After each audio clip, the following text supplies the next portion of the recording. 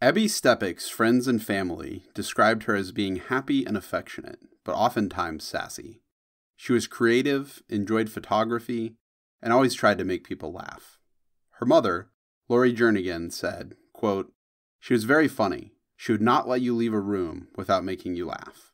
She loved people and animals and would do anything for her friends, often standing up for them if anyone was causing them trouble. She was athletic, a volleyball player, and liked to spend time on the beach.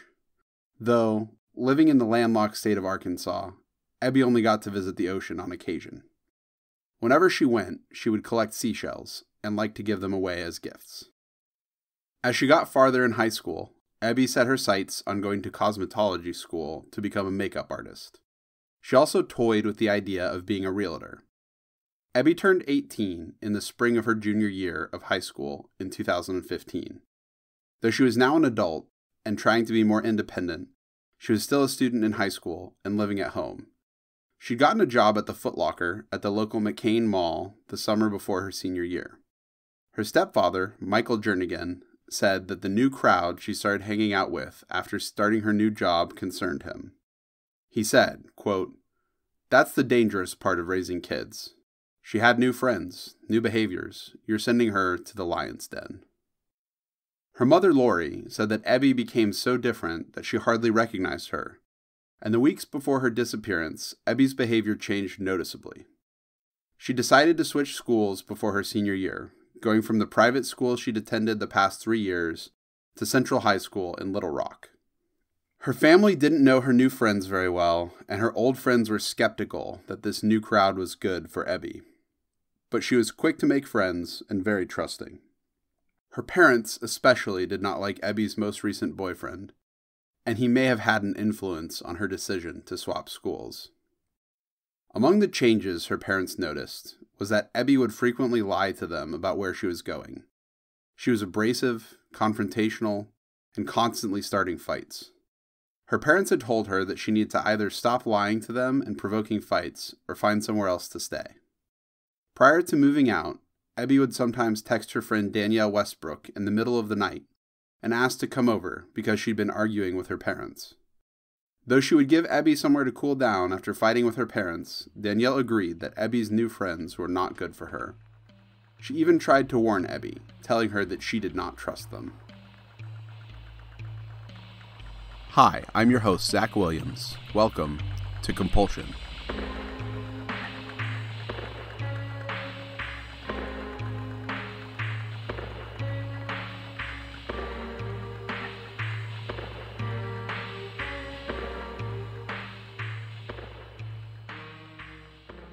On September 24th, Ebby officially went to stay with her older brother Trevor, but would often spend the night at friends' houses, with her grandparents or with her biological father, Peter Steppach. Around this time, Ebby's school called her parents to inform them she had been missing class and was truant. Ebby's parents didn't approach her about it. After all, she was an adult, and although she was still in school and making poor decisions, there wasn't much they could do. Even though Ebby had moved out and was in a rough patch with her parents, she would still call or text Lori and Michael every day. In the last week of October, Ebby stayed with Danielle and her guardian. She'd Snapchatted Danielle to ask if she could spend the night, and Danielle responded right away that she was welcome and dinner was almost ready. The two spent a lot of time together, hanging out or driving around town, and were very comfortable with each other. On October 21st, Ebby was going to pick up Danielle from a doctor's appointment before school, but the appointment ran late. Danielle texted Ebby to say, quote, "Hey, if I'm going to make you too late to school, you can go on. Paula said you can feel free to eat anything and to make yourself at home." To this, Ebby responded, quote, "No, it's not a big deal at all, I swear. I really didn't want to go today anyway, because there's all that drama." Ebby skipped class that day, but Danielle didn't pry about the drama. That night they went to church, and while they were at youth group, Ebby asked Danielle to help her re-pierce her nose since it had healed over. Danielle later remarked, quote, "We laughed about that for days. That was kind of the highlight of the week." Ebby had multiple piercings, as well as a tattoo on her rib cage that read, quote, "Every night has a brighter day." On October 23rd, Ebby went to a house party, She invited Danielle, who declined because she really didn't know the crowd. At the party, Ebby was sexually assaulted, and the assault was videotaped. Most initial media reports said that there were 4 men involved, but the family has confirmed that there was only one suspect, though there may have been others who knew or saw the videotape. The consensus seems to be that there was one boy who was a suspect in the actual rape, but 3 other boys were complicit or involved in the videotaping. Her stepfather later remarked that, quote, "She went out that Friday night, and the things that happened changed her. It blindsided us." The next day, on October 24th, she texted Michael to say, quote, "Something really bad happened last night. I don't want anyone saying I told you or anything. I just need help, please." She told him that there had been some kind of incident at a party and that she wanted to go to the police about it. Ebby had called the police either before she texted Michael or early on the 24th, while they were still discussing it, and told him they were very unhelpful. He was going to go with her and try to make sure that they actually filed a report. Ebby didn't tell Michael the full extent of what happened, so he and Lori were worried, but not overly worried. That same day, Ebby made plans with Danielle to go to an ice cream social at church the next day, and told her that she was going to reach out to Trevor soon and go back to his house, since he was worried about her. Ebby was leaning on her support network, and they were there for her. She made sure to communicate with everyone, and though she hadn't solidified her plans for when she and Michael would go to the police station, she was staying in contact with everyone. She spent much of that day napping and watching TV with her grandparents, Debbie and Richie. Ebby and her grandparents were close, and they had a room set aside for her and her sister to sleep in when they came over. The room had the walls lined with pictures of Ebby and their other grandchildren. After dinner that night, the trio went out for frozen yogurt, where Ebby recognized one of the boys working at the shop. They got home around 8 p.m., and Ebby told them she needed to go meet her stepfather. She hugged her grandmother Peggy, and they exchanged "I love yous," with Peggy telling her to be careful. Her grandfather later recalled that Ebby said, quote, "I'll be back. Don't lock the door. I'll be back to spend the night." When Ebby walked out the door, it was the last time she would see her grandparents. They were the last family members to see Ebby before she vanished, but police took over a year and a half to interview them about the incident. When Ebby didn't come home, they both tried to call her, but she did not pick up. Michael later remarked that he doesn't know why Ebby didn't meet him, but theorized that perhaps she went to try and get a copy of the recording of her assault at the party. They hadn't yet agreed on the exact time and place before Ebby stopped texting him back. Ebby didn't want to meet at her grandparents', as she hadn't told them what had happened and didn't want to upset them. Michael was concerned, but still thought she would text him when she was ready to go over. A later look at her phone revealed that she called the Little Rock Police Department twice that night, each call lasting about a minute. Her mother thinks that these phone calls were her trying to report the rape over the phone. Little Rock Police told Lori they had no records of Ebby calling them and no notes from anyone who would have taken the call. They went so far as to deny the calls showing up in their call logs. Ebby didn't respond to or open any text messages sent after the night of the 24th. Monty Vickers, the private investigator who would eventually get involved in the case, said that Ebby had texted the young men she'd accused of being involved in her assault and threatened to go to the police unless they gave her the video. But they told her it had been erased. Ebby didn't believe them. Ebby's last known contact before her disappearance was a phone call with her brother Trevor in the afternoon of October 25th of 2015. Michael was worried about Ebby, so Trevor called and she didn't pick up, but then called him right back. Though initial media reported the phone call as Ebby refusing to say where she was, later articles said Ebby sounded panicked and confused, and told him she was parked in her car in front of his driveway. He said he would be right out, then hung up as he was walking out, but when he went outside, she wasn't there. He called her back, and the two had a 4-minute conversation of him asking her where she was and what's happening. She said she was in her car, but didn't know where she was parked, or who she was with. Trevor said Ebby, quote, sounded like she was high on drugs, but specified that she didn't sound drunk. No slurring of the words.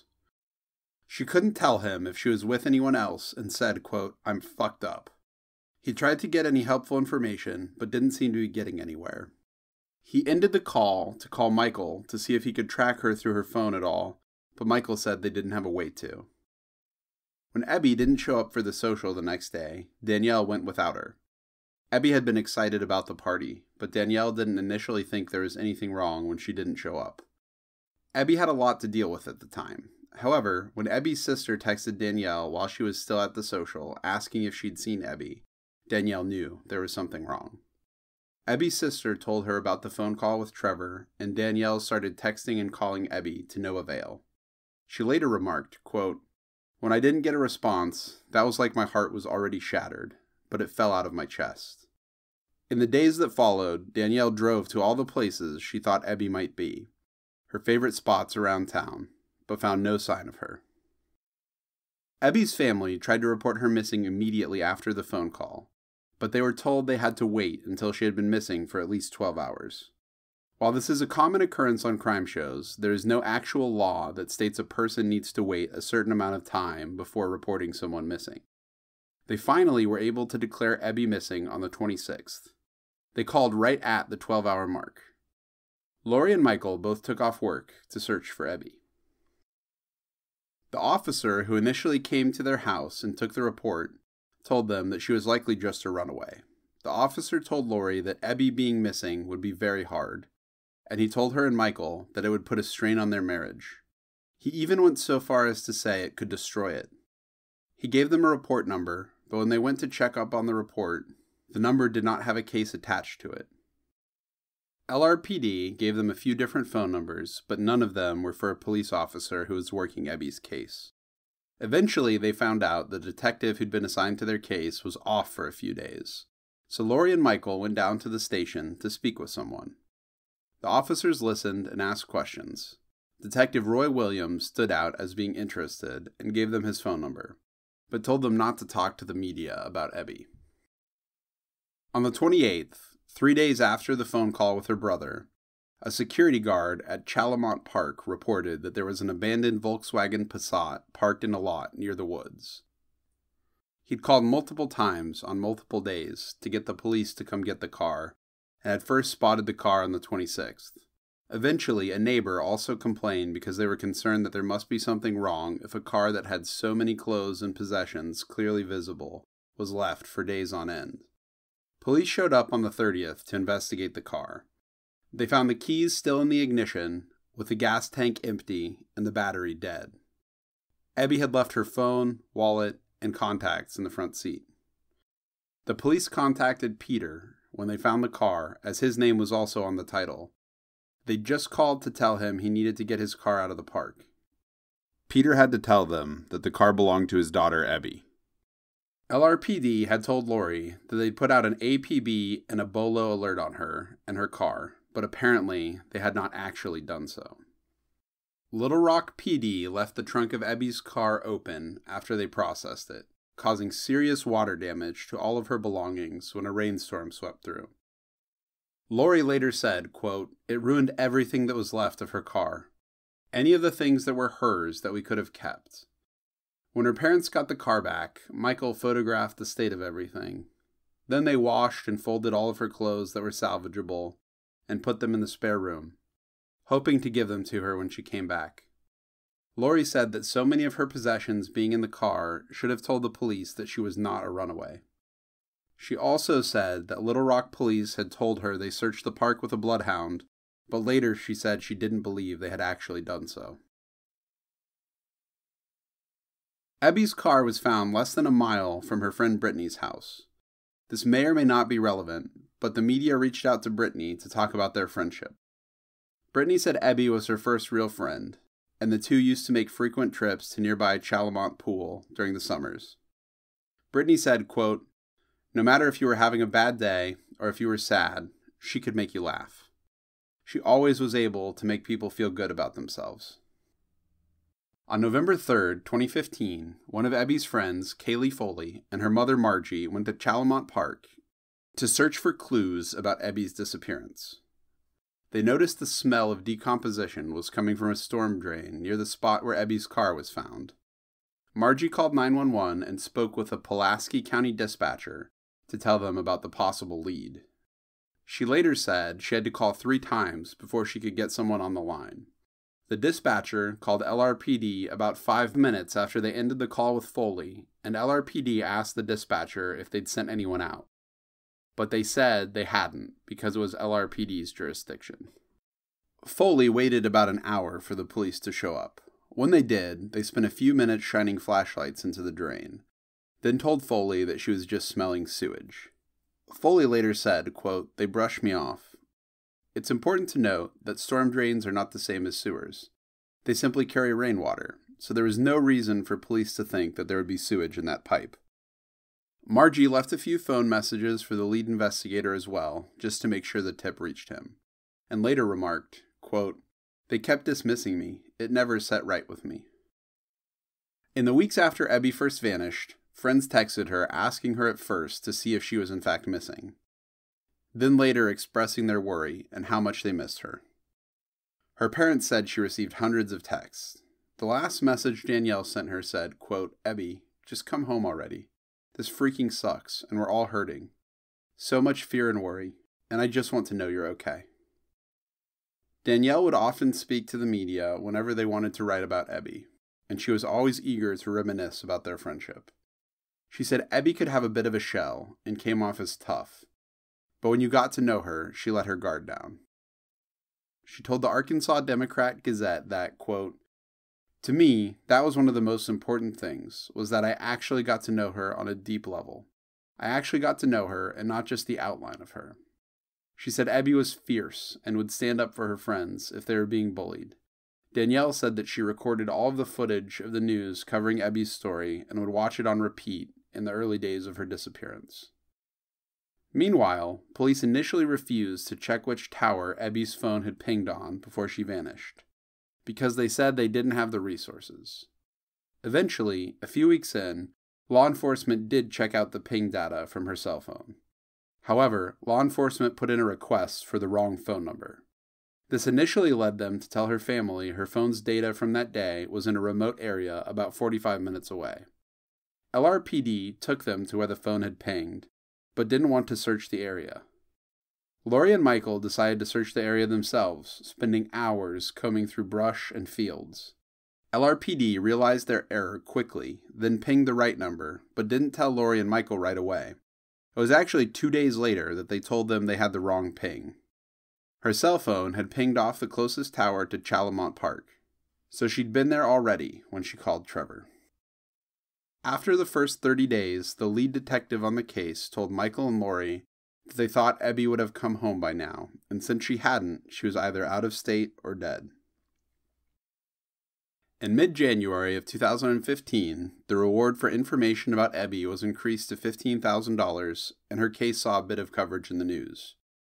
But Lori and Michael were still trying to follow the police's advice about not speaking with the media. They had Monty Vickers working for them fairly early on, though. He was a retired Little Rock police detective himself, and despite the missteps, he and Ebby's family were still cautiously optimistic that the investigation might turn around.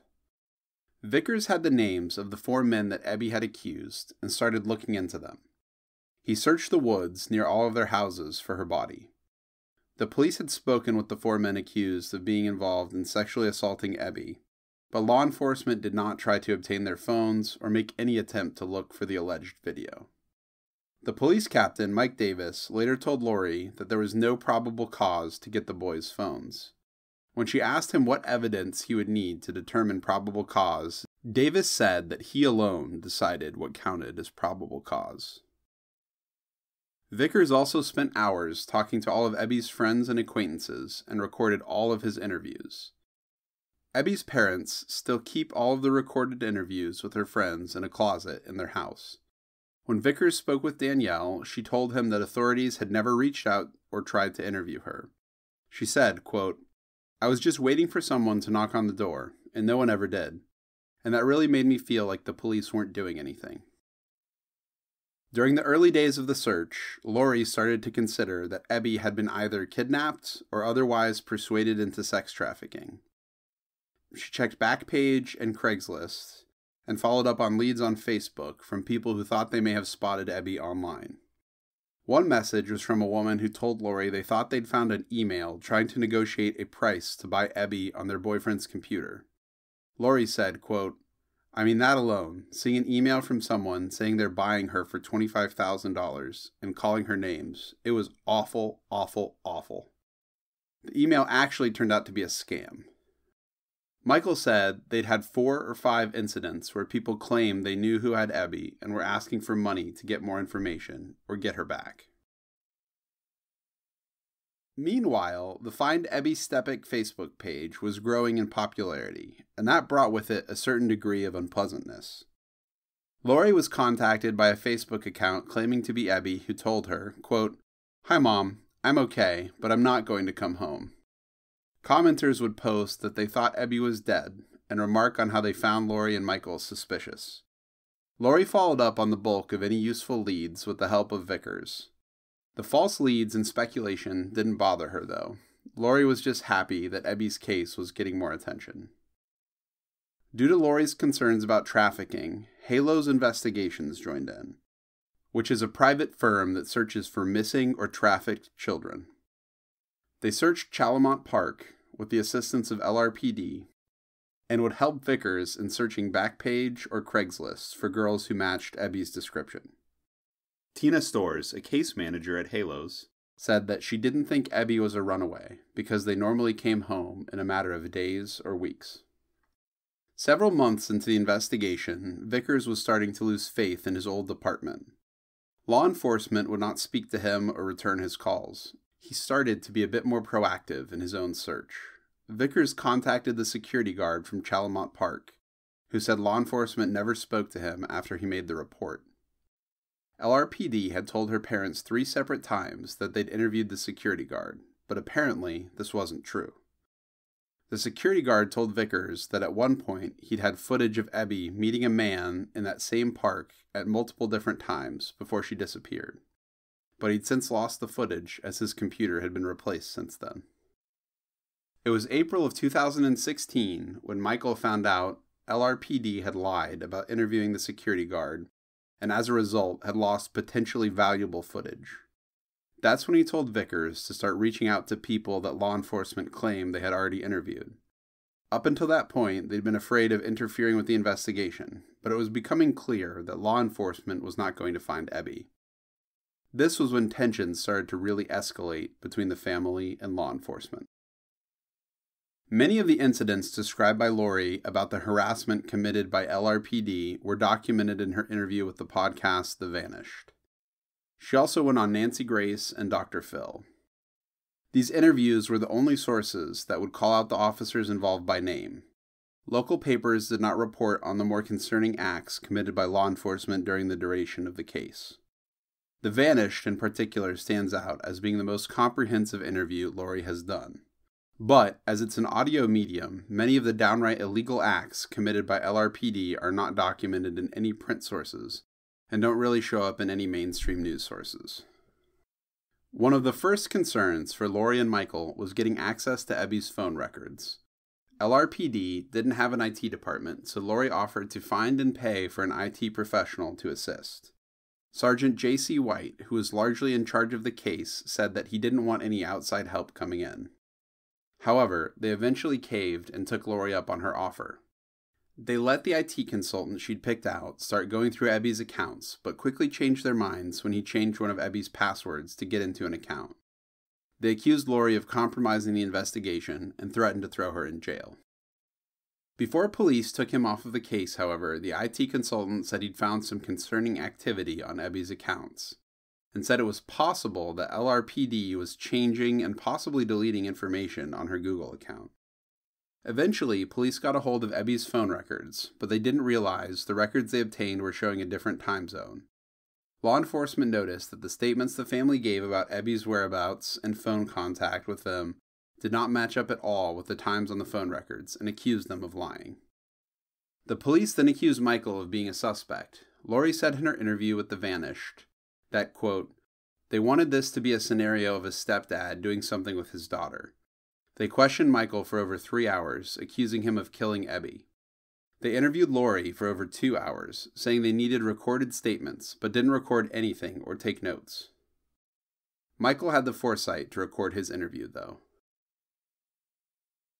Police had obviously figured out how to pull phone records at this time, and even though they pulled the family's phone records, they still made no attempt to pull the phone records of the 4 boys accused of being involved in Ebby's assault. The single interview they'd done with each boy 3 weeks after Ebby vanished remained the only time they had ever brought them in for questioning.